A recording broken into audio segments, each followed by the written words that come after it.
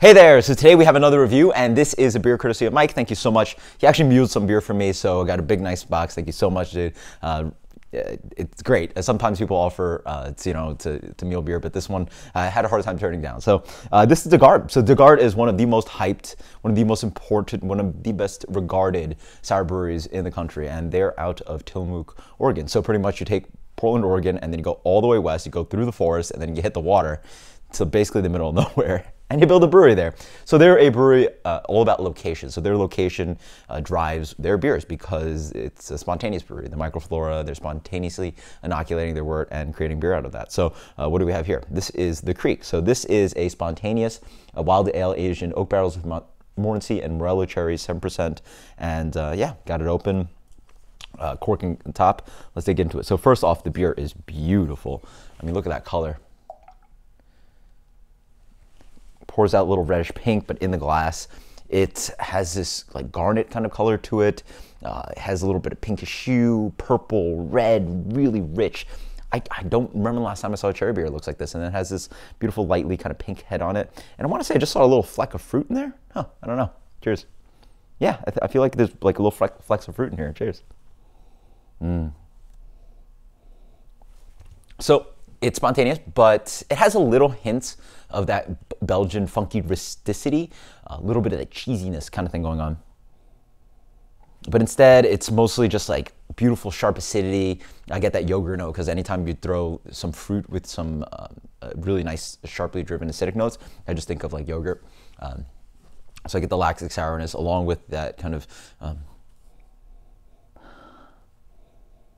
It's funky cherries. I don't know. It's hard to describe. It's like cheese and cherries somehow mixed together, and they do make those, like where you have like cherries inside the cheese. I think that's the thing. You guys correct me if I'm wrong. But it smells like dairy and cheese together. It's not pure jammy cherry notes. So you're getting this kind of complexity of like, okay, this is going to be probably a wild beer that's been aged for a certain amount of time instead of a kettle sour, which is quick and fast, like pour some juice in there. This is like really nice and complex. The yeast has really gotten to, and the bacteria have really gotten to play with the fruits and the sugars in there and really convert it. So cheers. Oh, wow. Wow.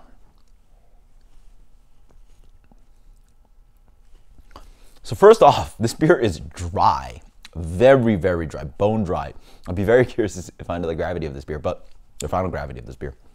First impression, it reminds me of like champagne. It's lightly acidic. It has light, barely any sweetness actually, but it's super highly carbonated, like tingles the back of your throat, and it has a little bit of that kind of. It just reminds me of champagne. It's dry, it's sparkling, it's a little bit fruity. It's like, the fruitiness, it's like Martinelli's if it was really dry. Huh. There is even a little bit of that apple flavor because there's that light acidity up front. So even though it smelled very acidic, this beer is actually only medium to medium plus acidic. Also, it's not that fruity. So what I was getting on the nose was sourness and fruit. Instead, the fruitiness here is like this nutty marzipan note, maybe some almond. There's also, instead of like big juicy cherries, it's the complexity of the fruit. There's like, you know what? A lot of vineyard character. The wine, the barrel character is coming through. It's almost like making a cherry wine sauce. So instead of having like bursting cherry flavor, it's been reduced, it's been cooked down. So you're really getting complexity here. But yeah, it really isn't that fruity, nor is it that sour. Really what I'm getting is just this wonderful light funkiness in there, a little bit of sour, dry wine character, champagne character, carbonation, boom, boom, boom. Those are the things that are hitting for me. So instead of getting like, oh man, this is a great like cherry juice bomb and oh, super sour, this is sort of like, oh wow, this is like nice and pretty and little and complex, and it's also 7% and it's so dry. So this really drinks more like sparkling wine than it really drinks like, to me, sour beer. And there are some of those overlaps, but this one to me is like really like sparkling wine character to it. Honestly blown away. I just love how dry it is. It's so drinkable. There's no problem of trying to drink one of these because you're not going to want to share it. So this is where the beauty of sour beer can be. There's some impression ones, and it happens to hazy IPAs as well, where you want a 4-ounce pour. It's very sour. It's very fruity. It impresses you. It does what it does. This one is just like pretty and dry.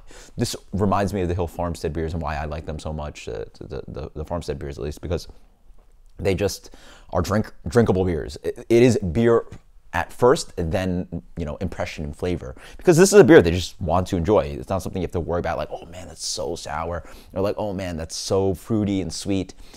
This is just a wonderful combination of just the characteristics of the bacteria and the yeast, and just having the fruit really does so much more on the aromatics and the color than it really does to what experience sensory-wise on your palate. So this beer is, I've had some great Garde beers before, but this is like really good. This is 98. This is getting 98 from me. This is the Kriek. Enjoy this one. This is so freaking good.